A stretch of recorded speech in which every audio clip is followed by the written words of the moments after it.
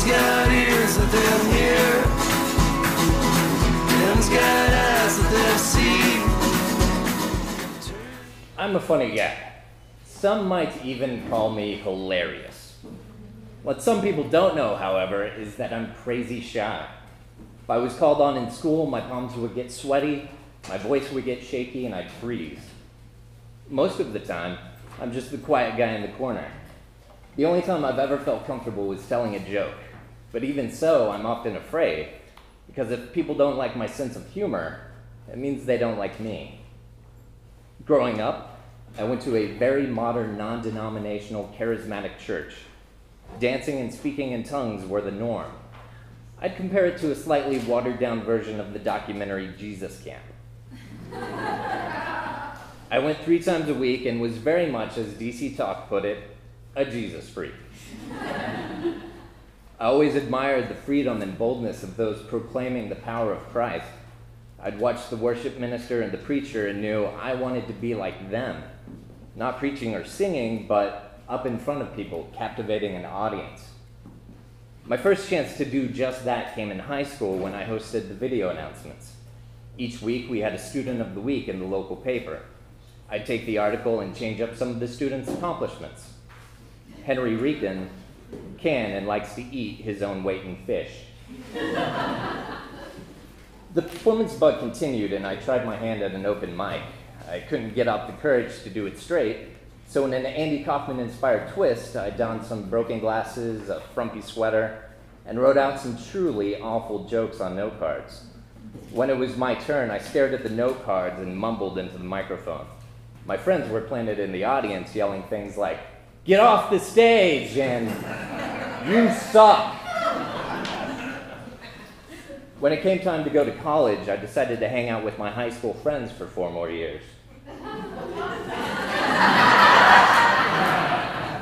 I thought, whatever, the future will take care of itself. My friends, all members of the Church of Christ, were headed to the uber-conservative Abilene Christian University.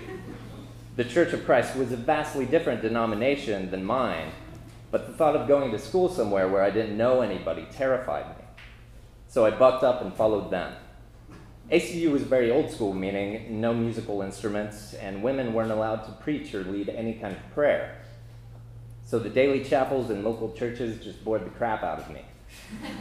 I needed some excitement with my Jesus.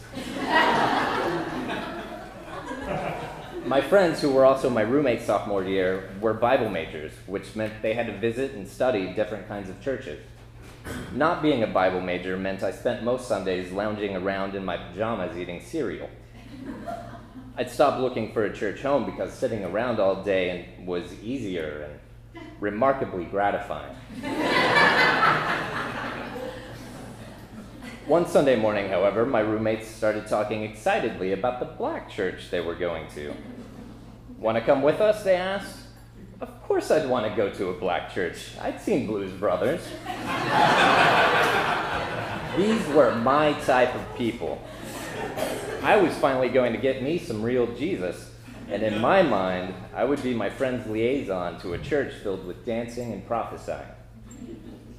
When we got to this church out in the middle of nowhere, we realized we were the only white people. Nobody had any idea what we were doing there, and I wanted to be like, "Hey guys, I'm one of you, trust me." My friends had to talk me out of sitting on the front row. We compromised and sat somewhere in the middle, and we were warmly greeted. The singing and dancing wasn't all that different from what I grew up with. Maybe it was a bit more energetic and rhythmic than the white people I went to church with. But it was familiar. During the sermon, there was a lot of positive affirmation from the audience, lots of "Preach it, brothers," and "Thank you, Jesuses." And then I heard the preacher growl, "I feel like doing some prophesying." Well, this is exciting, I thought. "Sister Sheila, you've been feeling a little under the weather, but I assure you that God is going to heal you." This was met with a lot of enthusiastic "Amen." "Brother Alex, the Lord is telling me you're having some financial problems, but he's also telling me if you trust in him, he will provide." And the congregation chimed in with, "Preach on, brother." I was onto his game. He was picking low-hanging fruit. These were get-well-soon cards and friendly platitudes. That's when he got to my row. The preacher started with my friend on my left. What's your name? Jason. All right, Jason, you're about 5'9", 190 pounds. I'm sorry, what?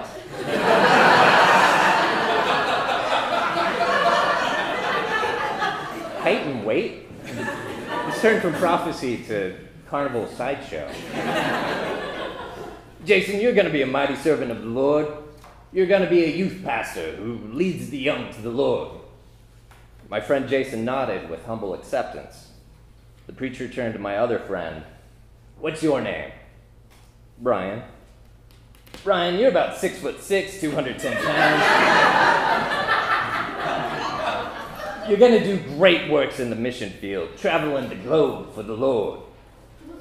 Everybody at ACU was already doing mission work, except for me, that is.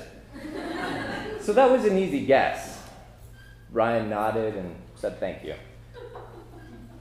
The preacher's eyes went from Brian's to mine, and his smile disappeared. He stared me down and addressed the congregation. Everyone, turn and look right here. Look at this young man. What's your name, young man?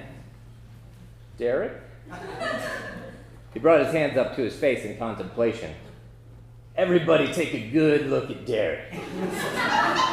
He is a very special young man. I stiffened up and all coherent thought left my brain. He inched closer. Now, Derek, these jokes you like to play, these pranks you like to pull, well, you're going to keep doing them. But you're going to do them for the Lord. You're going to make people laugh for the Lord. He turned away from me. Everybody give Derek a hand. The congregation broke out in applause. My heart was pounding. Finally, did you hear that, world? God says I'm special. And he said it out loud, in front of people. This kid who'd been hindered by shyness his whole life was called forth by God to do his comedy bidding. Verily, I say unto you, who is on first?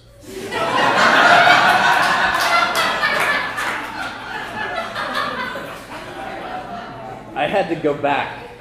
This would be my new church home. I would be there every Sunday, spreading laughter and mirth to the congregation.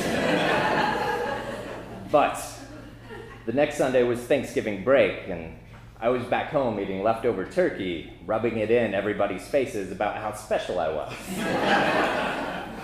And when the next Sunday rolled around, I was in my dorm room weighing getting up and driving out to the middle of nowhere to go to church versus a day of sloth. Turns out that laziness would win that Sunday, and, well, every Sunday that followed. I really believed I would go back, but never did.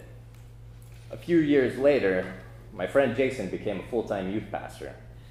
And not too long after that, I was on a plane to Thailand because Ryan was getting married to a local girl he'd met there doing social work, mission work. As for me, I'm an improv comic performing regularly at Dallas Comedy House. So kudos to the pastor for pretty much nailing it. The only problem is I'm now agnostic and don't really feel like I'm telling jokes for the Lord or even know what that looks like. But still, it's the prophecy that keeps me thinking that maybe, just maybe, there is some grand purpose and meaning to life, and the jokes I'm compelled to tell. And my debilitating shyness, well, now whenever a joke pops into my head, I don't worry about what the people around me will think. Instead, I think, F it, Jesus told me to tell this joke.